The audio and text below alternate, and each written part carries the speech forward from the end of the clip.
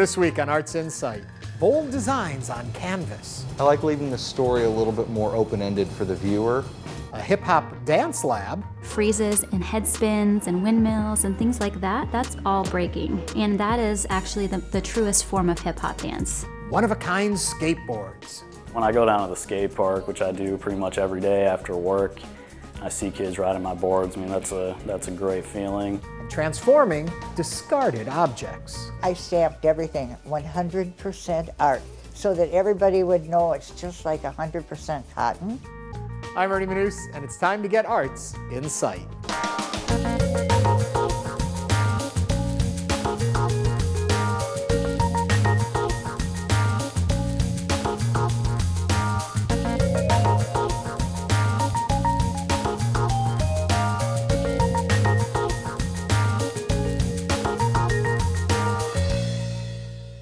Welcome to the season premiere of Arts Insight. Today, we're at a brand new intimate downtown performance space called the Rec Room.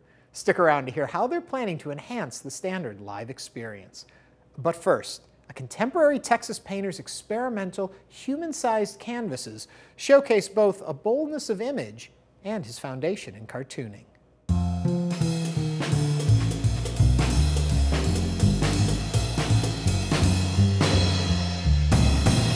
When I was an undergraduate, at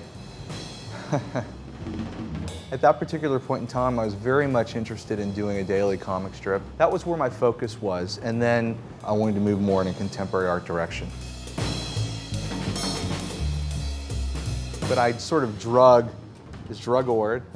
I drug all the cartooning stuff along with me then. I knew I still wanted to kind of use it as a device within the work at that time, and I continue to do so. I like the gestural mark making. You have to kind of ride the lightning a little bit more. You have to like dance with the chaos in order to get it to work.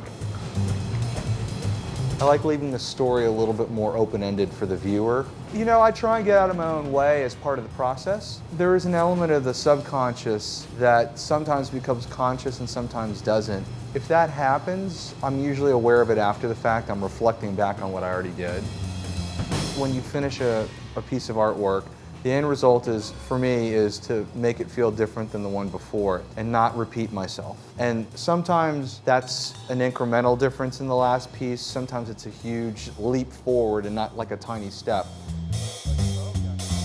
I don't want this to feel like something I did before it. I want something about it to be unique. I mean, I certainly have a very specific visual language that employs gestural mark making and cartoonish references and hard-edged geometric abstraction and now this sort of physicality of material with collage.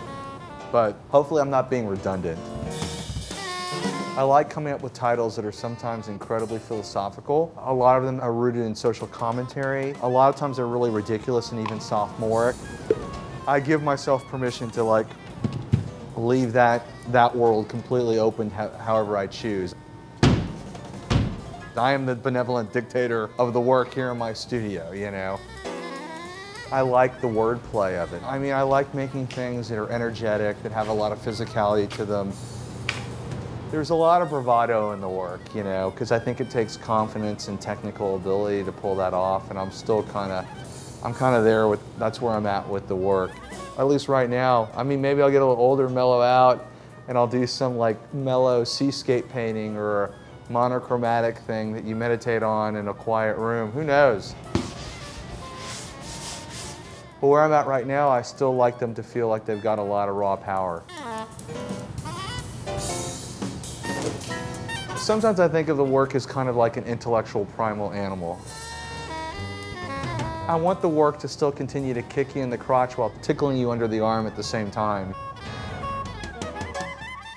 Check out howardsherman.com to see a gallery of his work. Now we're back at the Rec Room, an experimental live performance space in downtown Houston. It just opened, so let's find out what's coming up soon. Joining us is one of the co-founders, Stephanie Whittles-Wax. Hello, Stephanie. Hi. Okay, it's a Rec Room. Yes. What does that mean to us? What does that mean? So Rec Room is about doing performance that is recreational. When we sat down to figure out what we wanted to do, we looked at recreation and what that means. And what it means is leisure when you're not working. And I'm a theater artist. My partner, Matt Hune, is a theater artist. We've done theater for 30 years.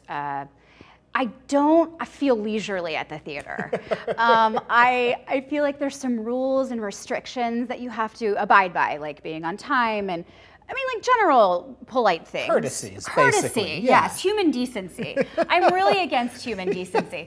You know, you can't text, you can't unwrap candies, you can't talk to your neighbor, you're in the dark. So, you know, theater is kind of sold as this communal experience, but what I have found is that it's actually sort of solitary. So we wanted to create a space where we could see live performance, but it would be fun. It would be social. So you're breaking down the convention of theater. Essentially, yes. So I come to this space, I don't even want to call it a theater, I come to this performance space. Thank you. And what do I expect as a patron coming in? Yeah, I think it is. A lot of our patrons have said it's a little frightening at first to walk in. You know, what are they gonna? You know, when I walk up the aisles and cast the show before it, you know, I have audience members who look truly terrified. But you can always expect to see something that is accessible, that is sort of minimalistic, that has a lot of passion and energy, that is using the audience. It is a little bit interactive, which I know can freak some people out. It's very laid back. You don't know what you're gonna see. You don't know what you're gonna expect. So people leave and they feel energized. Well, people don't want to leave, especially on Mondays when they come here, because you guys are doing something really kind of fun and different. Yes. Okay. Yes, it is. And I'm in love with it. So I grew up in the 90s. I was a teenager in the 90s, and I was extremely infatuated with My So-Called Life, the TV show. It was one of those brilliant but canceled TV shows that was on network television. It would never fly being on network television today. They tackle topics that are just taboo. We're going backwards, in case you were wondering. So the show itself is extremely angsty. It's all teenage drama. And it is dramatic, the way that they've done it in the show. I realized that if you put that on stage, it would be extremely funny. Well, that was the idea I had. So what we're doing is 19 Mondays of My So-Called Life, but it's not the actual show. There's a fan site, and we take the scripts from the fan site and we read them exactly as they are, with all the typos, with all the commentary from the person who's transcribing the episode. So that's basically the show. Audience members are cast in the show. There are a core group of actors that I have that come every week. But student 1, student 2, Melba the waitress, Bernice, Brian Krakow's mom, it all comes from the audience. And each week we get a little more risky. So last night for the first time, which was the 4th one, we made an audience member actually come down and be on the stage. And it was amazing. I had my father be in it last night. He is 74. He is not an actor, but I needed an old guy. And I was like, Dad, it's you. It's you. He's right there. Outside of that, what else can we come to expect from the space? What else are you going to be booking in here? Music and theater is what we like, that intersection. We are doing a concert series here called Live at Rec Room. And once a month, we will have different sorts of concert series that aren't just music, that involve some kind of scenery or lighting or reading of something simultaneously. So blending those forms and really being multidisciplinary is what we want to do here. Well, we look forward to seeing what else you've got. I'd say up your sleeves, but you're not wearing any. But no, in that crazy little head of yours of more exciting stuff here at Rec Room. Thank you so much. Thank you so much. Visit recroomhtx.com to learn more. Next, a dance class in Ohio that swaps out point and pirouettes for locking and breaking. There's nothing else in the world like dance. Your mind is completely focused on the choreography and the music, and you don't even think about anything else at all. It's kind of like inspirational when I come here, because when I'm at school, I just can't wait to get to dance. Funk Lab is a hip-hop dance studio located here in Kettering, Ohio. I have over 200 students traveling from 40 local zip codes. We have classes for children on the autism spectrum. We're basically a very inclusive studio here.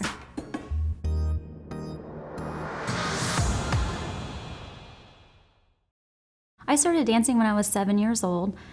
And at the time, it was the early 90s, late 80s, and hip-hop was becoming very popular. And that was something that I enjoyed so much at the studio that I grew up at. Over the years, it became increasingly difficult to find hip-hop dance classes, and that's really what I enjoyed. I did move to Chicago right after I graduated college, did some training there, became homesick, and moved back and made it my mission to bring hip-hop classes to Dayton so I could enjoy what I'm doing, but also live around my family and friends. Hip hop is very urban, and there's different styles. There's like street styles, and then there's like drill team hip hop. Drill team hip hop is the general effect of the entire routine, and urban hip hop is more like how it feels to the dancer, and just how the dancer feels like dancing it instead of showing it off, you know. So we offer urban choreography classes, and those classes are more structured in nature, like a music video style dance, although it's age appropriate. When you get into some of the more street styles like popping and breaking, those are more of a class that requires less structure. Students are taught moves, and then they're taught how to freestyle in circles that are called ciphers. They also are taught how to battle as well. When you see dancers do freezes and head spins and windmills and things like that, that's all breaking. And that is actually the truest form of hip hop dance. When you get into the popping style, that's more of like the robot or some of the glides that Michael Jackson used to do with the moonwalk. Those are all part of popping. And locking is sort of your old school 80s rolling of the wrists and pointing that's featured in movies like Breakin', Electric Boogaloo, and those type of things. So those are the styles that we have here.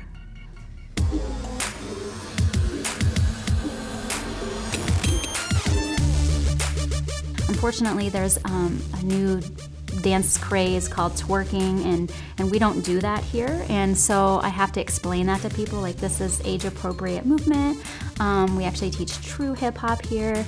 It isn't about, you know, shaking your butt. Basically, it's more about learning the actual true dance style. Sometimes people think that their kids are going to get into trouble, or that this represents a negative lifestyle. But this actually has changed so many lives for the better. Dance is a great outlet for children who maybe don't feel accepted at school or maybe are being bullied. They really feel like a part of a family when they come here, and so it's more of a positive experience here than a negative, and I just explain that to people. Dancing in general is just a different way that people can show how they are in like their personalities. Like, some people enjoy doing art, like I enjoy doing dancing, which is what I love to do. Like, I always dance in the kitchen or in the living room. It's just like, my dad does it too with me. It's just, you can never really take dancing away from someone. It's just kind of who they are. I set very high standards for the kids, but not too high to where they can't reach them.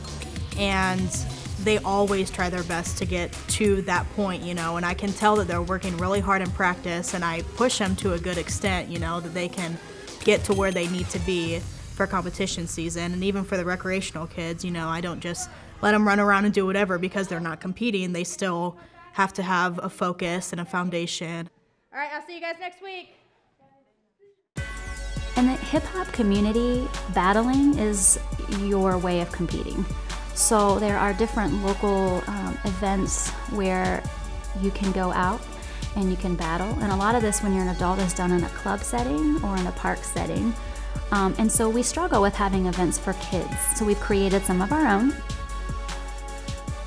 When it comes to urban choreography, we actually do competitions where we create routines. And that is a big part. And the kids absolutely love competing, and they're really excited to do so.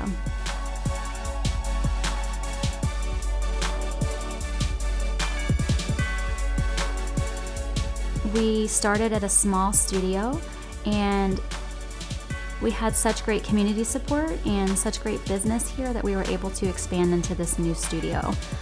And that to me was a very proud moment, because a lot of studios, especially hip hop and nature, aren't able to survive because it's a very difficult business to be in. So when I was able to move into a larger space and recognize that my dream was coming true, that was a very proud moment for me.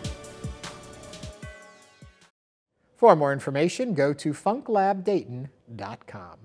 Up next, a duo who dreams up and creates unique skateboard designs at a Detroit skate shop.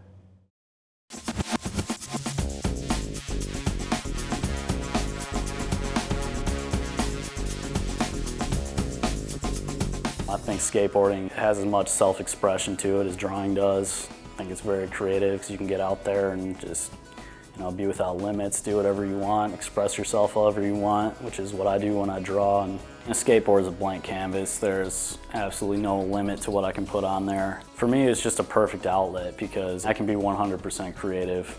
A lot of it is just carryover of my own personal style I developed when I was in school. And I'm really influenced by surrealism. I really like any kind of classic art. I like things that are representational. I've spent a lot of time in tattoo parlors, so I guess I get influenced by traditional Japanese imagery and even American traditional stuff. It's a beautiful thing. I love it. It's incredible. I get to see like the whole process of it. We have these small little, almost skateboard shaped pieces of paper that they'll start drawing, and it'll just be a few lines here and there. At first you kind of don't know what they're gonna do with it, and then you like go home for the day and come back and there's a little bit of a masterpiece on this piece of paper. So it's incredible to just see like it slowly come together as a graphic, and then to see that graphic that's probably drawn up on a piece of paper that's like 4 inches by 8 inches turn into a 30-inch by 8-inch board coming to us in like a real professional condition. It's really incredible to just look and be like, my homie drew that up, and then I'll apply it and take it down to the park, and just to see the community of Ann Arbor just love it so much. It's really an incredible feeling. Here in Ann Arbor, there's a strong sense of community. You can get that feel walking around downtown. A lot of people are big on like what's happening here, like let's keep it here, let's help each other out. So it's cool to see like that our skateboard shop has an organically grown Ann Arborite, and to see the kid who grew up down the street come up with professional style boards is really something to be proud of. When I go down to the skate park, which I do pretty much every day after work, I see kids riding my boards. That's a great feeling, because then I know, it's not only something that I enjoy doing, but the community has had a pretty positive response to it as well. The Flophouse is just a way for me to stay connected. We did the total ended up being 160 decks for them for the grand opening. I never really knew anything about how the graphics were designed growing up, buying skateboards and being in the skateboard culture. So I never got to see it put together. I just always figured that there was some behind the scenes computer guy who just like came up with these things. Like it was easy to do. And then to firsthand watch these things be drawn out by hand, not just like computer animated. I really get to see the time and the effort that's logged into coming out with a finished piece. And something that's been really cool around here is we do like custom style skateboards. So people can come to us with their own ideas, and we'll take their idea, use our artists' really incredible ability to put their idea on a canvas, and we'll see the community's ideas on the bottom of a skateboard. So that's really cool. We've had all sorts of different people who want these different style boards. We've had like rap groups who want their kind of logos and stuff on there, which has turned out really incredible. We have people from like Southern Pacific Islands that have their own style to it. So just in the small time that we've been open, we've been able to see all sorts of different cultures, tastes on artwork and what they would want on the bottom of a skateboard. It's something I got to get out there. Like I've found, I guess it's just a source of personal fulfillment. The way I feel when I draw something that I'm proud of, or I'd see Johnny on his skateboard throw a big trick and get that smile on his face. It's just fulfilling to me. For me, drawing up graphics and stuff that's not my strong suit. I'm lucky if I like remember all the arms and legs on a stick figure. So for me, the skateboarding part is the creative aspect. When I get out there, my mind just frees up. I'm not worried about what's happening in my life, really. The problems have gone away. I can do whatever I want virtually out there. I can if I want to jump on this, I can do that. You know, I can really kind of test my own abilities and strengths on a board. And to stand on a board that's been fully put together by me and my friends, it's got a strong sense of pride. In a way, a lot of the younger kids will look up to us older riders, and when I go out to the skate park and pop some tricks that some kids like, and I'm doing it on the boards that I've created in a way, it seems like I can show these kids that you dream big and work hard at something, you can get there and do it too. Want to see more ideas? You can explore a variety of skateboard designs on Pinterest. And finally tonight, a retired art teacher from Wisconsin finds beauty in discarded items. She transforms lost works into fun, vibrant pop sculptures. I still don't really have a good name for what I do. It's just fun. And I love every minute that I'm working on it. I'm Ramona Audley, and I am an artist. I retired, but I could not give up the art that was so much a part of my life. Ramona does very eclectic art. She calls it 100% art for a lot of different reasons. My favorite one is it is 100% Ramona. I stamped everything 100% art so that everybody would know it's just like 100% cotton. She's very flamboyant. She loves colors, loves detail, animals, flora, fauna, everything. I am always looking. I'm always looking for things that might end up in a landfill. She'll find a piece that most people would look at and not give it a second thought. She can look beyond that and say, okay, if this was mine, what would I do with it to make it fit in my house? And in her house, bright colors, checkers, flowers, you know, anything that looks like the outdoors that now she can bring inside, that's what she likes to paint, and that's what she's the best at. And it's some way of expressing me. I think my art is something that starts growing way down deep inside me. It's something that I have a feeling for.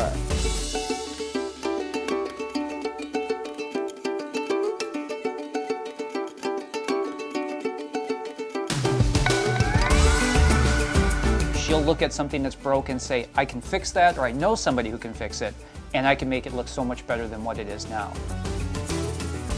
A lot of these items are designed to be either indoor or outdoor use. We want to make sure we're finding stuff that can withstand the elements. So anything animal related is great. Anything to incorporate flowers is a big thing for her. Everything's all done by hand. She's got a couple different varieties of paints that she uses, but they're all high gloss, liquid-based enamels. So you have to use a really good quality of paint. I put on multiple coats and I look at them and maybe something comes to mind. It gives me an opportunity to use color. I loved everything that is color. I don't think that I really love things that are completely realistic, but I like the idea of putting different colors together and see what I'm doing grow. She likes using these intense colors. The brighter the better. They look great when you first put them on, but once you put on this top coat to seal it, it just electrifies it. It looks even more intense than what it started with. The black piping that's on the outside is one of the last things that she'll do. Again, one of her trademarks. Let's put down the flowers, but instead of trying to do a traditional shading on it like a normal painter would do, she's just going to give it more of that block primitive style with the outlining on each one. Just really sets off the colors. I think you just have to do your thing. It's pop art, but it's eclectic at the same time. I think we can kind of bridge the gap between traditionalists and people like modern art and pop art, and these items will fit the bill. You know, to look at your mother and think of her as an artist, you saw it all these years, but to then suddenly see the reaction that people have, you're like, well, you know, maybe she's got something here.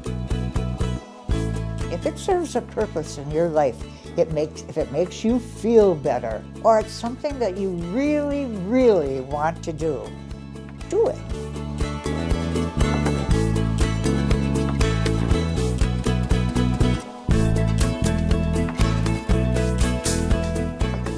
you've got some inner feelings, you've got some inner emotions, the best way to express it is going to be through artwork. And she did that all during the early years, and she still does it to this day.